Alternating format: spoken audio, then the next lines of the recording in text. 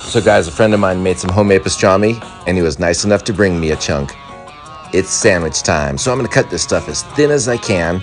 I got some nice French rolls. I'm gonna split those in half, and it's time to hit the flat grill. We'll throw that pastrami down. Just gonna let it get a nice sear on it. Throw our rolls down, get those kind of crispy, and we're gonna add some water to the meat, steam it a little. Rolls look ready.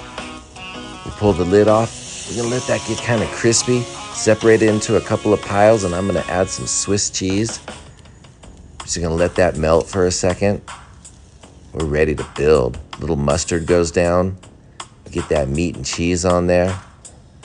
We're gonna throw on the lid. That's it. Cut that thing in half. Look at that. Just get in there and enjoy. Man, what a treat. Cheers, everyone.